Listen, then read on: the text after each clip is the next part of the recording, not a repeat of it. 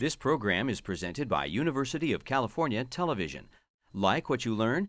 Visit our website or follow us on Facebook and Twitter to keep up with the latest UCTV programs.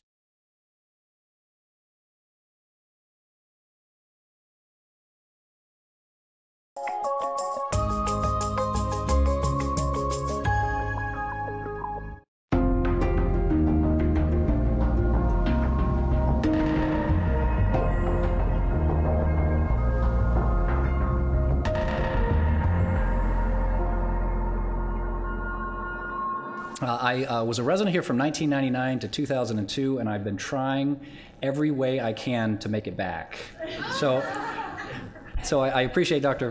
DeVascar's opportunity for us to collaborate in our developmental behavioral pediatric programs on the fellowship level and the residency level, and for this invitation from Carlos to speak with you guys today. First of all, I'd like to make this statement that I have no disclosures.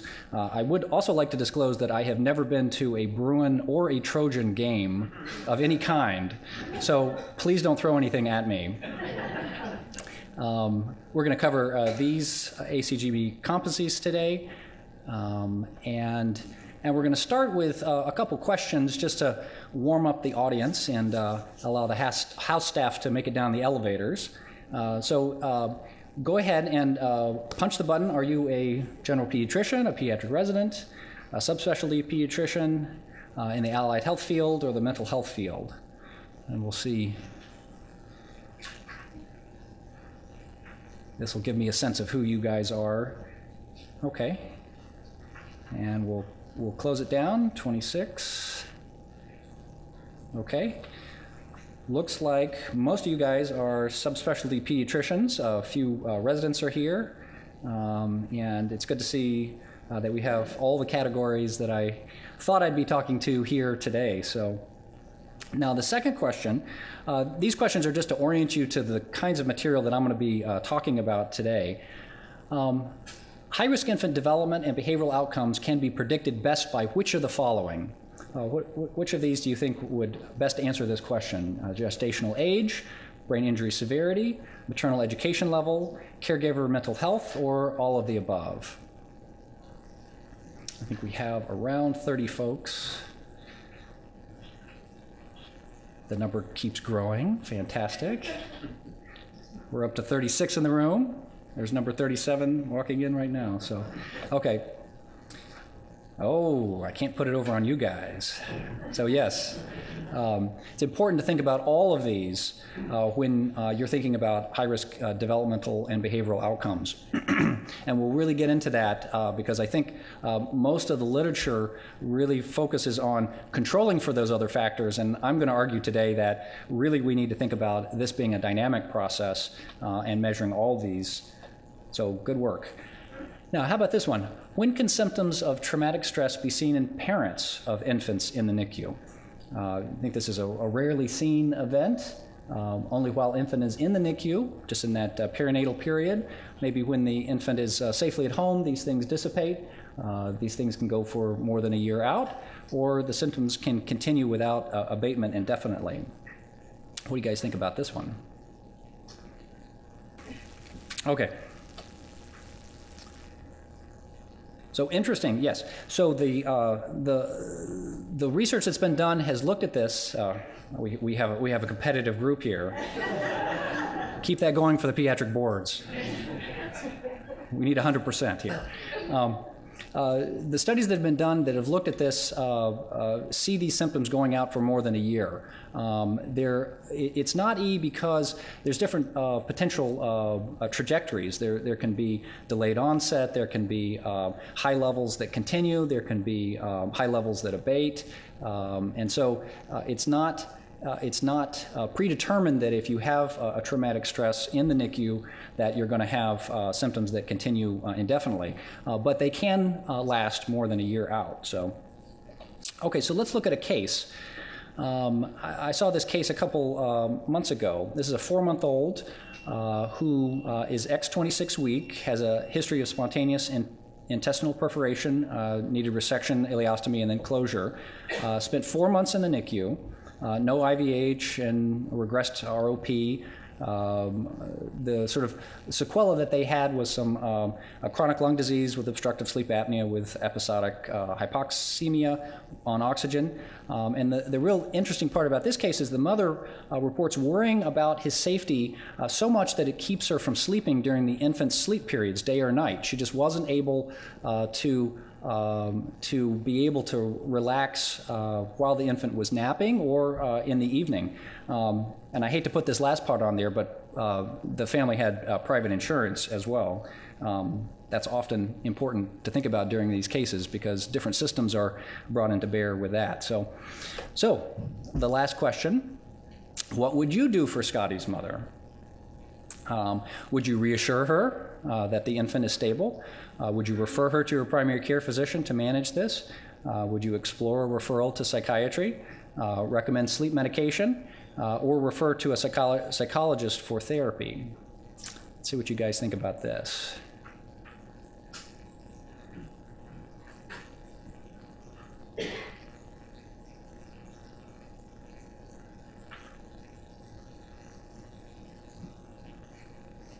Okay, 37, perfect. Okay, so what I'm not going to do is give you the answer for this one. I will give you, this is the distribution of what you guys thought, but we're going to hold this one in your mind, and I'm going to come back to it at the end of the talk. Most of you guys thought that we needed to refer her to a psychiatrist a psychologist for therapy, and others thought that well, we can take a more primary care approach for her. But let's think about this, and I'll tell you what happened with this case as we go forward. These are the 4 learning objectives that I'd like to hit today. Let's recognize that high-risk infant parents have emotional responses. Let's predict those emotional responses have effects on the infant's behavior and development. And then let's translate that to an interdisciplinary infant mental health approach to high-risk infant follow-up that we're doing in our clinic. And let's try to optimize high-risk infant outcomes through clinical care and research. So let's hit the first one here. What am I talking about when I'm talking about high-risk infants? Well, if an infant has touched a neonatal intensive care unit, they're a high-risk infant. This is about 10% of U.S.-born infants, about 400,000 a year, with an average hospital charge of about $76,000 per infant, and as we know, it can go much, much higher than that. 50% of admissions to NICUs are due to prematurity, and just that prematurity group generate about $26 billion in economic output over their lifespan. That means that they cost that. This is from the Institutes of Medicine report. 50% of that cost is in the interventions themselves, and about 30% is because of the long-term neurodevelopmental sequela, special education, therapies, etc. And then the other bit is from lost productivity because the parents, in many respects, become the case manager and the ones that have to reduce their economic output. So quite an impactful group. The rates of prematurity here, you can see, are coming down slightly, but still hover at 11%. And when we're thinking about outcomes, in the prematurity group, what's really driving those outcomes is a brain injury. When you have a baby that's born early, they're more at risk for brain injury, and also that you're disrupting the typical neurodevelopmental progression, the brain development progression, because you're missing that later gestation. As you can see, when you're going from 35 weeks to even full term, there's a huge differentiation that's going on in the brain. And so even in that late preterm level, you're missing certain things, a certain milieu that typically develops with these infants. The other potential way to become a high-risk infant is if you make it to term, you could also have brain injury from having one of these medical conditions, CDH, meconium aspiration, sepsis, HIE, PPHN, other kinds of hypoxic respiratory failure, and you get some of these intensive interventions. ECMO, cooling, ventilatory support, those kinds of things. And this is, these may not be that unusual to us, but for families, this is not what families were expecting. And that violation of what they were expecting, they recommend, let's have a birth plan. How would you like it? Would you like it in the water? Would you like it in the, and so you write it all out, and who needs to be there? Is there videotaping going on or not? You interact with the NICU, that wasn't part of the plan. And so emotional responses can be triggered, and distress is common. Grief, depression, anxiety, post-traumatic stress, and that can affect the dyadic relationship, both the attachment and creating what in the past we called vulnerable child syndrome, the parents really holding that child back from being able to interact with developmentally appropriate peers or objects because they're vulnerable. And I'm sure you guys are seeing that all over the place. And so I was very interested in this area, coming from UCLA when I went to Boston, and I said, well, let's take a look at this. Let's look at, is this really a factor? Is post-traumatic stress symptoms and depression symptoms a factor? And so we looked at moms that had babies in the NICU and moms that had babies in the child nursery. And we looked at both the Edinburgh depression scale and the perinatal postpartum post-traumatic stress scale, and we found this. That about 23% of the moms in the NICU had significant depression scores, had significant acute stress disorder scores, that's the green, and you can see the difference there with the depression scores as well. So that the NICU was kicking off these symptoms, and it was over and beyond what their prior life had brought them to, and that's the number of traumas previous to that. There was a slight trend for having more traumatic stress events prior to the NICU in the NICU group versus the well baby nursery group.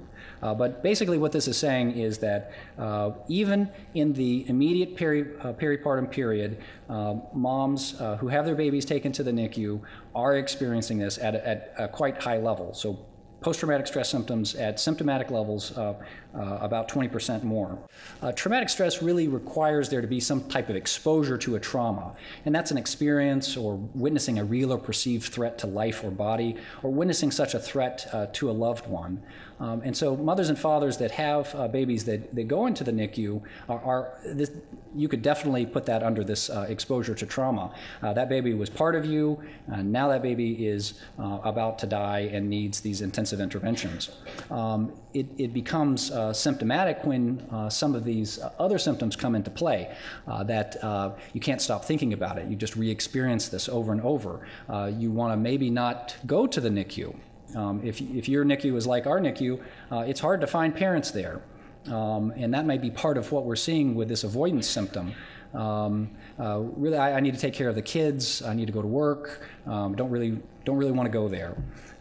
There's also negative cognitions and mood, meaning that you sort of see the world in a negative way, and you might feel anhedonia or other kinds of low mood. And you also may have this arousal and reactivity, that it's a prominent startle, can't get to sleep, like our mother with Scotty's case.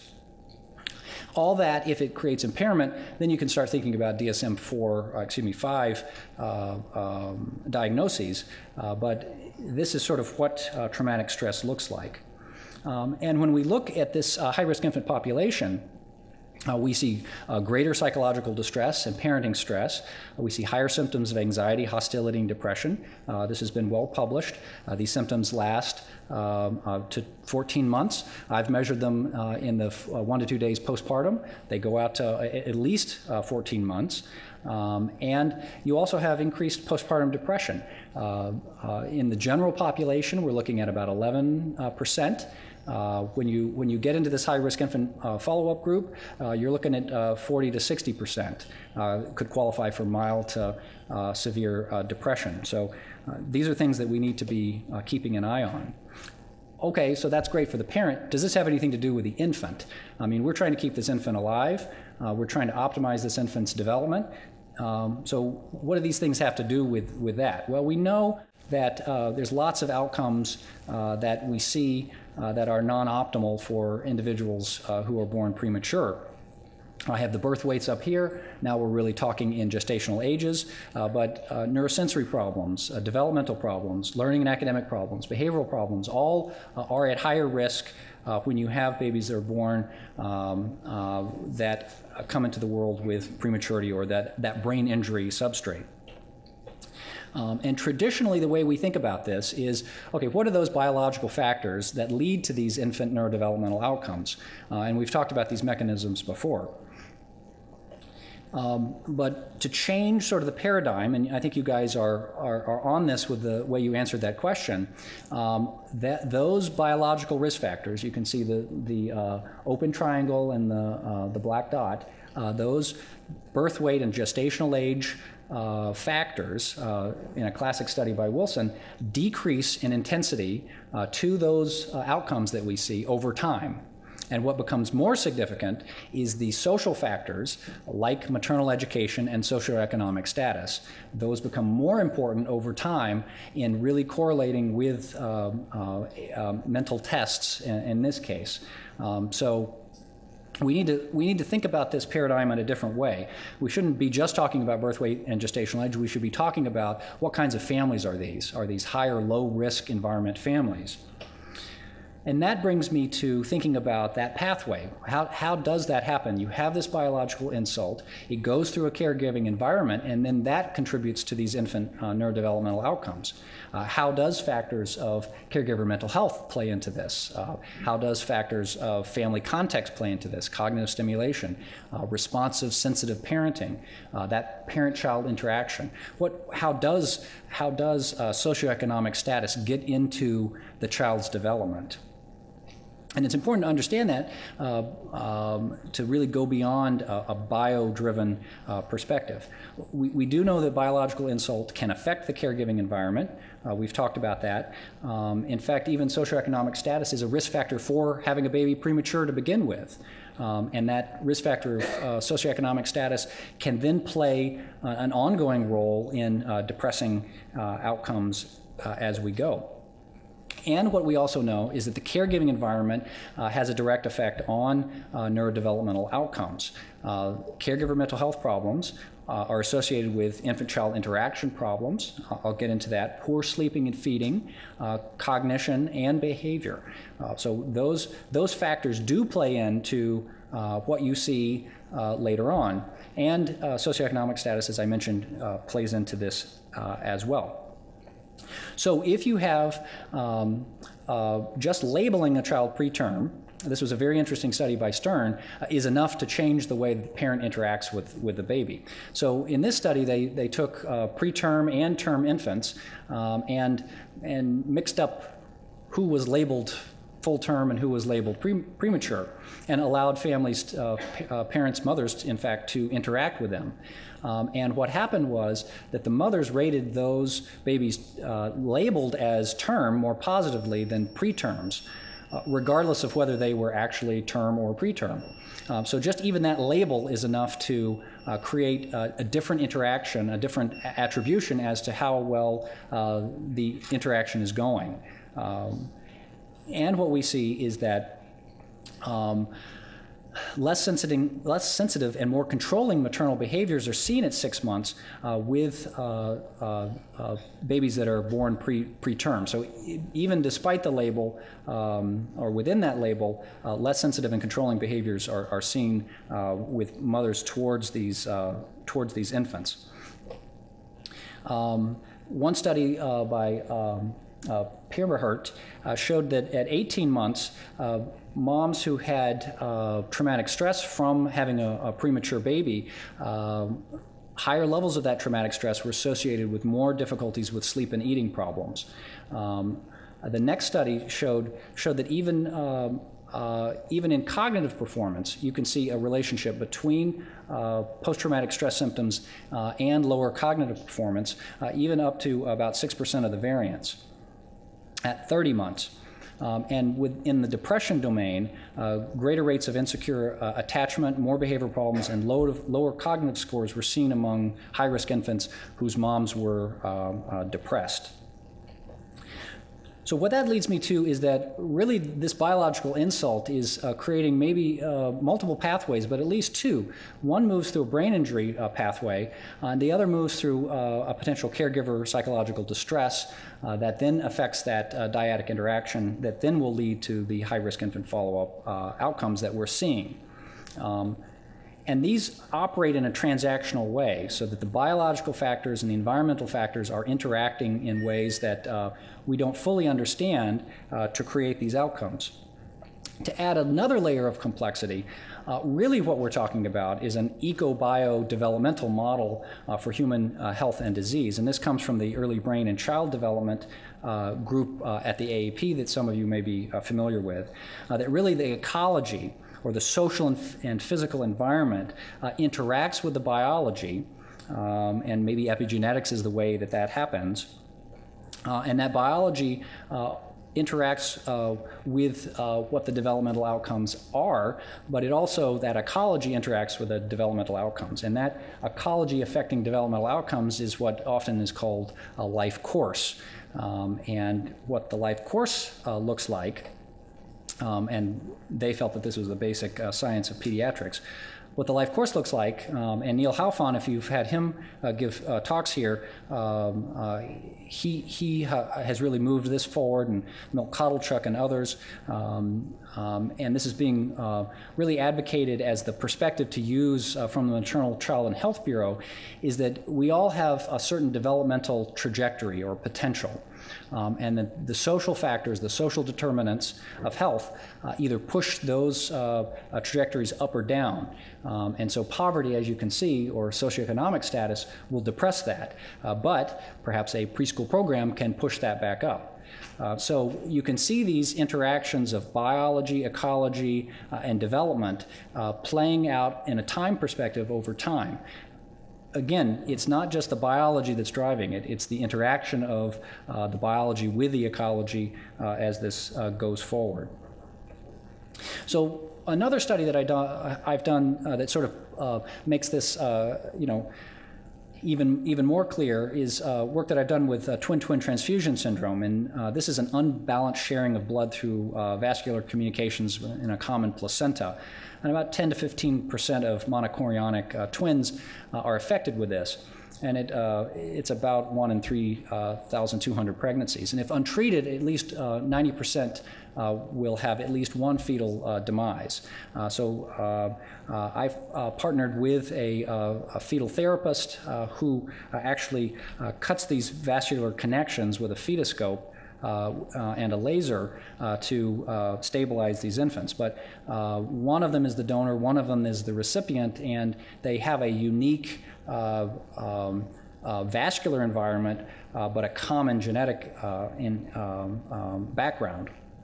And so the question really was, is there any difference between the two, donors and the recipients, or is there any general sort of developmental delay with these high-risk infants? And so we took about 100 kids from 57 families and found that, in fact, they did have a mean at the mean of the Battelle Developmental Inventory second edition. So there really wasn't a decrease in their developmental potential at 2 years corrected.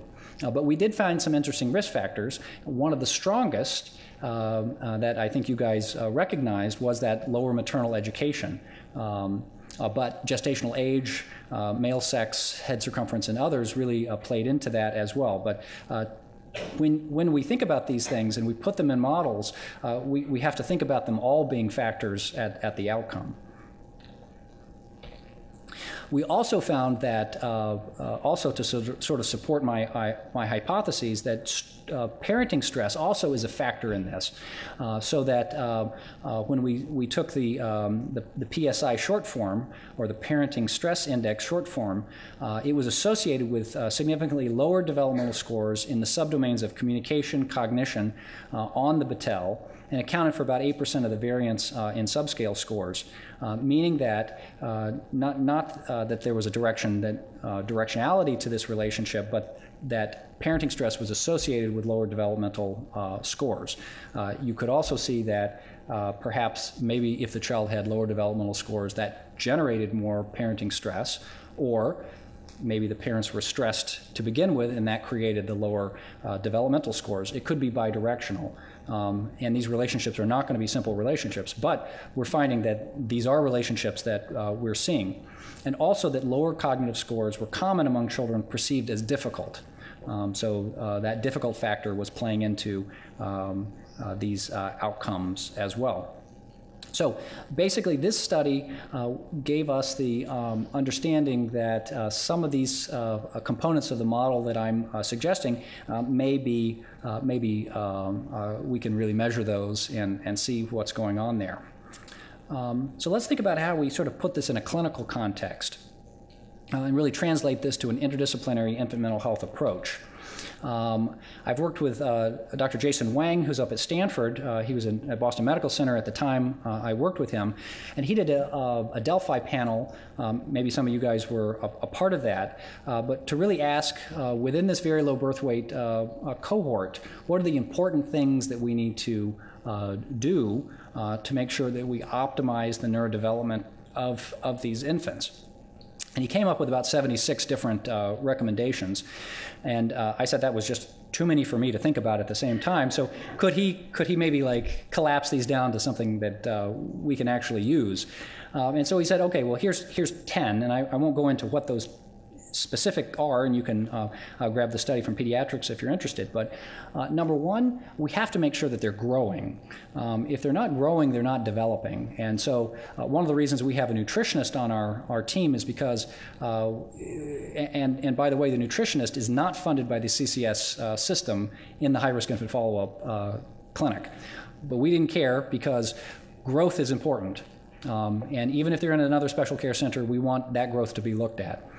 Number two, newborn hearing. We want to make sure that it's checked initially and repeated. And so we make sure that, that a newborn hearing screen was done and that we check them again at 9 to 12 months as well. We want to make sure that they don't get RSV. So Synagis is something that we make sure, if they're at risk, that they're getting. Also, what was recommended by Dr. Wang was a neuromotor assessment, making sure that someone like me is, checking the tone, checking the unilaterality of any motor signs. We also want to make sure that there's a developmental evaluation that's going on, and then that's repeated as well. Luckily, within the CCS system, there's funding to be able to provide that assessment as well. And we also want to make sure that they can see, so that follow-ups with ophthalmology are very important. Now, for my field as developmental behavioral pediatrics, I'm very sad, but there wasn't a lot of recommendation or support for psychosocial screening beyond substance use and demographics. And so I want to redouble my efforts to provide some evidence base for that piece of it, because basically everything I've told you up until now really argues for those being factors in those outcomes. And I think it just hasn't been studied to the same degree as these other factors. And so what we've done is put together an interdisciplinary team. Again, the CCS system allows us to funding to be able to do this at a low level. But we have a physical therapist or occupational therapist doing those developmental assessments. We have some grant funding to bring in a psychologist that really focuses on the traumatic stress and depression aspects of the case. We have a nurse coordinator, a nutritionist, and myself as the developmental behavioral pediatrician. And that's what surrounds the family.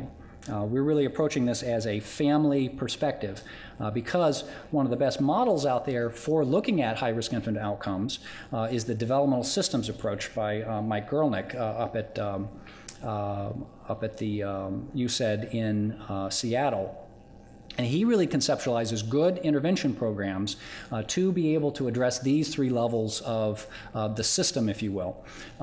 We have to know where the child brings to the table. What is the social and cognitive competence of that child? We have to be able to assess that and work with the family around that. we have to be able to look at the family patterns of interaction. How does that family interact with this child? What kinds of other resources is the family bringing to really support that child's development, like childcare or other family members? And then at the bottom here, what are the family resources that can support the family providing that learning environment or that successful caregiving environment for the child? So if the family's in poverty, if they're not connected with SSI, housing, food stamps, etc., that's going to limit the family's ability to support the child's competence. And so if you think about high-risk infant follow-up intervention programs or the work you do along these three domains, it can be helpful to really optimize that child's approach. So in the clinic, this is what we do. We have everyone orients the family to the clinic. There's vital signs and measurements. We use the Bailey scales. I do my neuromotor assessment based on the Emile Tisson.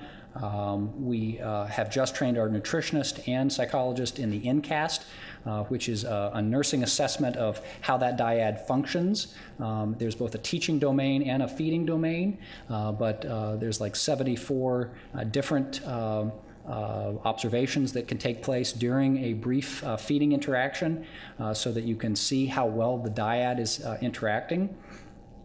We also have formal screening tools like the Edinburgh and the perinatal PTSD questionnaire. And then the idea is to really connect with other audiology and ophthalmology and other supportive services, either in mental health or regional center, to support this family.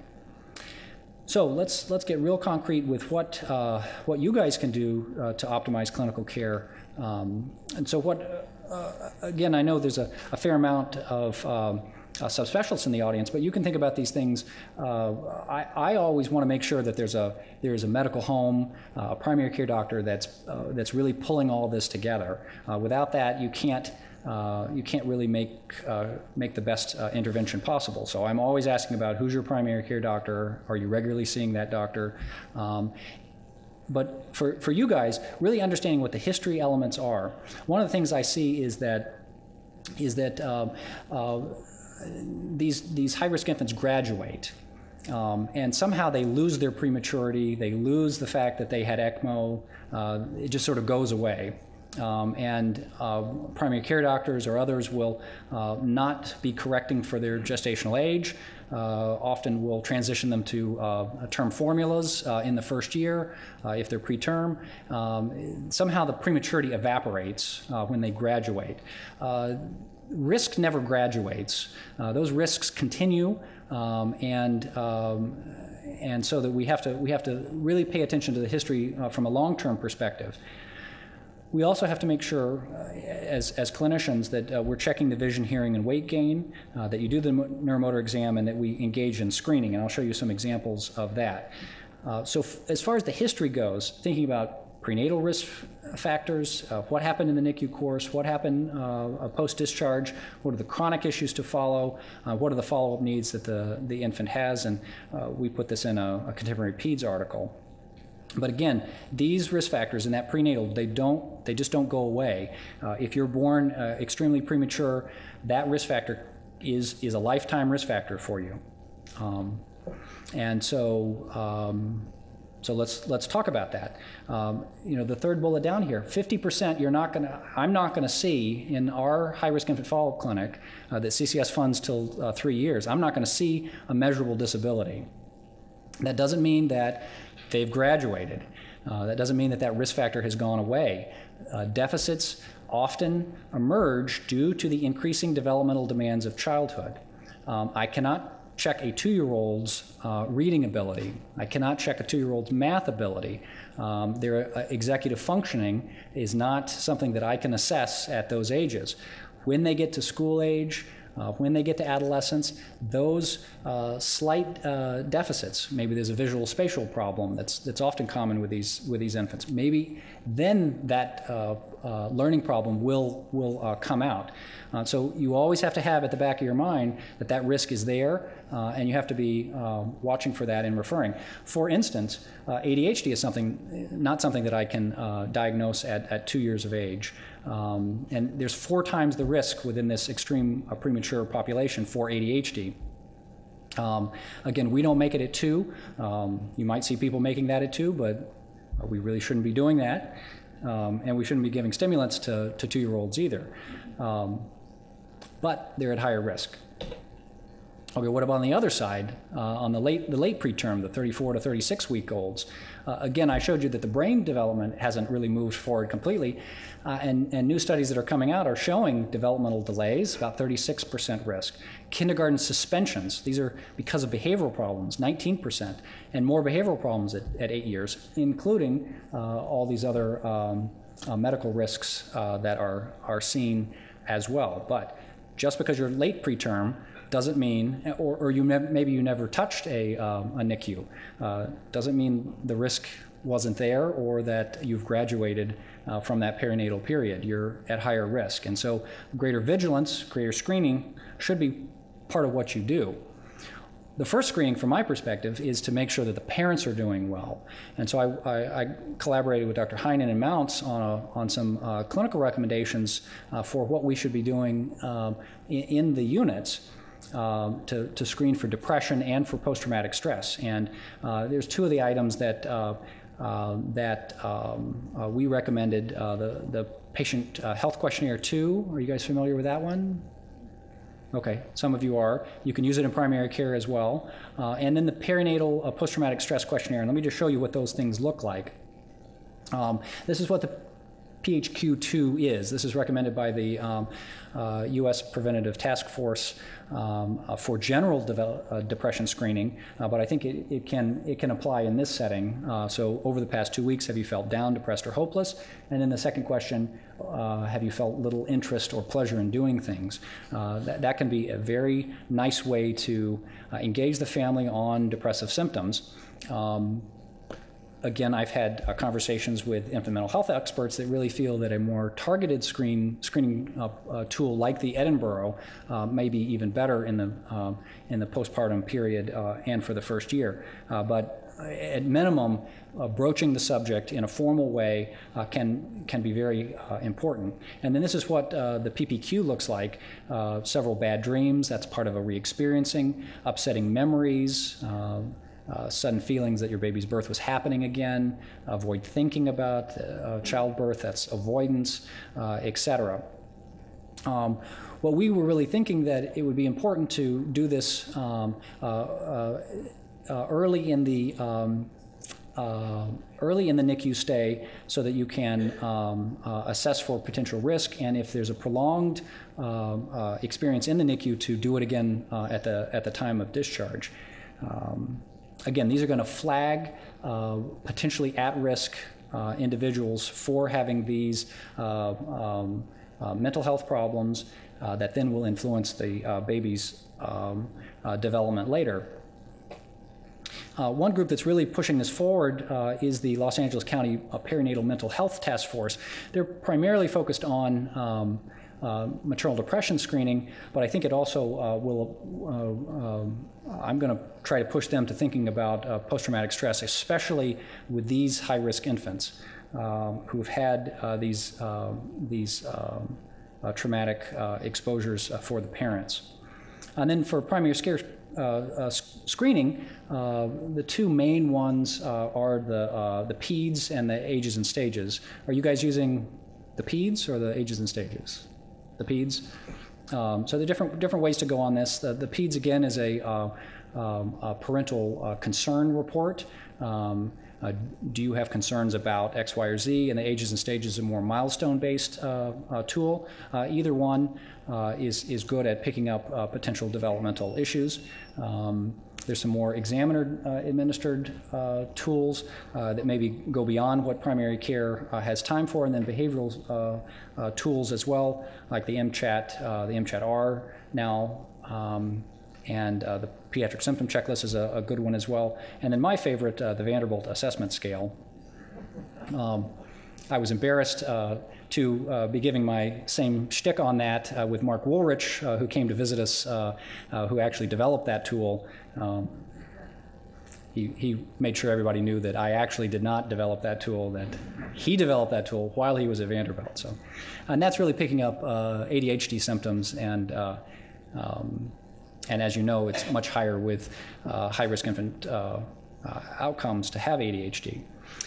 The other thing to think about is the early intervention system, referring to regional center, and either for things, at least I've seen a report from Ventura County that they're liberalizing their inclusion criteria again, and I'm hoping that the Westside Regional Center for you guys will be doing the same to really bring in less delay to be able to get services, but these are the and to bring back the at-risk categories. Ventura at least was bringing back the at-risk categories, and I have not seen nice publications from the other regional centers to announce that that's happening, but it should be happening because that's what the state's doing. So. Now, there's also prevention and treatment programs to think about. And so are you guys using kangaroo care? So that's one potential way to mitigate some of these caregiver risk factors where there's skin-to-skin contact, and it really helps the parent sort of begin to understand the state of the infant. NIDCAP is another. Again, these programs, Guralnick comments on these in the article from 2012. There's variability in the success of them, and from my perspective, it's because not enough work has been done to really say, well, what is the family that I'm dealing with that these programs are being applied to? Are these high or low risk environmental samples? Are we really putting the parent first? Are we putting the child first in these situations? NIDCAP is about teaching the parent how to recognize state and autonomic control and attention and other factors. You're teaching the parent to respond to the infant. The same is true for the Mother-Infant Transaction Program, which is a NICU to-home program. Again, it's how to make the parent more attuned to the child's regulation and state to improve that parent-child dyad. And then there's more global programs that are home visiting programs that for psychosocial risk and for other risk has shown positive outcomes, and the Infant Health and Development Program is another that shows positive outcomes from a home visiting program. There's also a curriculum involved with that. But all of these are not trauma-informed, and that's another thing I'd like to argue today, that if you agree with me that this is a potential traumatic stress event for these families that can kick off depression and post-traumatic stress symptoms, you need to think about moving through a trauma-informed perspective. And work that's been done by Richard Shaw at Stanford has used a trauma-focused cognitive behavioral therapy approach with infant redefinition. So he brings in some of this, how does the parent become better attuned to the child's state and regulation, but there's also a component that focuses on the parent's responses to having this traumatic event happen, and their feelings and how to reconceptualize that. He's shown some positive outcomes to 6 months, but I think this feels like that may be a key factor in this. In addition to the psychosocial risk, the high-low environmental risk, thinking about a trauma-informed perspective, I think can be very helpful. Another perspective that we're really thinking about is a child-parent psychotherapy and how that may apply in medical traumatic environments. This is usually a year's worth of therapy, but maybe there's some elements of that can be really applied to post-ICU environments. Child-parent psychotherapy is about not focusing on the parent or the child, but thinking about the relationship as the key ingredient for improving that system. And so how to improve that relationship is the key to this. Attachment moves into this, some of these factors of the parent responding, but also what the parent brings, the ghosts in the nursery that the parent brings. And this has been used with domestic violence and some other things by Alicia Lieberman up at San Francisco General Hospital. So I think these two approaches are the trauma-informed way to approach this going forward, and I think that may enhance the outcomes that we're seeing. On the basic prevention side, the March of Dimes has recommended these potential steps for reducing prematurity, one of the main drivers of our high-risk infant population. So eliminate early cesarean deliveries and inductions, reduce multiple embryo transfers for ART, stop smoking, provide progesterone supplementation to high-risk pregnancies, and also cervical cerclage. So if we can prevent prematurity from occurring, then we don't set the infant up for having the brain injury, and we don't set the family up for having the traumatic stress reactions and the depression and traumatic stress symptoms later on. But until we can fix prematurity, and you may be able to fix prematurity, but can you protect the infant from having deliveries that are traumatic with HIE or with congenital anomalies and some other things? Those families are going to come into these systems, and they're going to have these reactions. So future research that I'm going to do is going to look at these factors and measure these factors prospectively and longitudinally to really give us a good sense of what these outcomes are and how they come to be, so that we can apply interventions and hopefully trauma-informed interventions to optimize high-risk infant follow-up outcomes. So back to Scotty's case. This is our 4-month-old whose mother was really not able to sleep.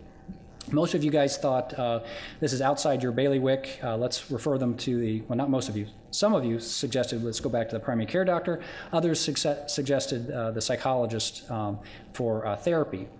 What happened with this case is what the mother told us is that she did talk to her primary care doctor. The mother was referred to an adult psychiatrist.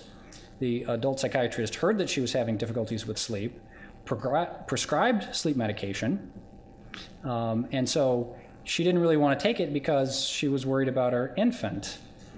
And so this person was addressing the symptoms when you really needed to get one step behind that.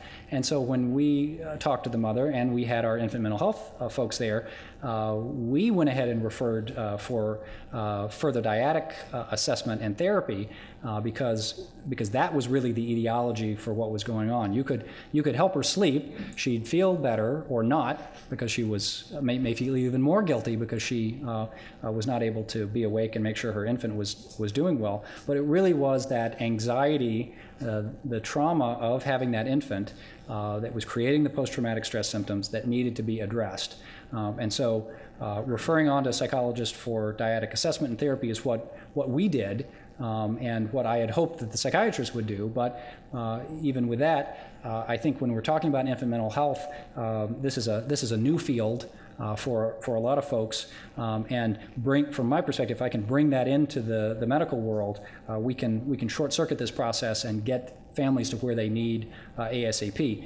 You guys have a very mature trauma-focused, medical trauma-focused environment here with Dr. Stuber and Birch, and I think bringing them in for cases that hint of this is really important. So, to summarize, high-risk infant parents have increased stress that lead to worse outcomes. Clinically, an interdisciplinary infant mental health approach can address some of these family needs and hopefully optimize outcomes. Again, we need to study this. So ongoing research on contextual neurodevelopmental outcomes will guide further assessment and interventions. So with that, I'd like to show you my lovely daughters. Caitlin on the left and Eleanor, who just had her birthday yesterday, on the right at 2. And I will end. So thank you very much for your attention.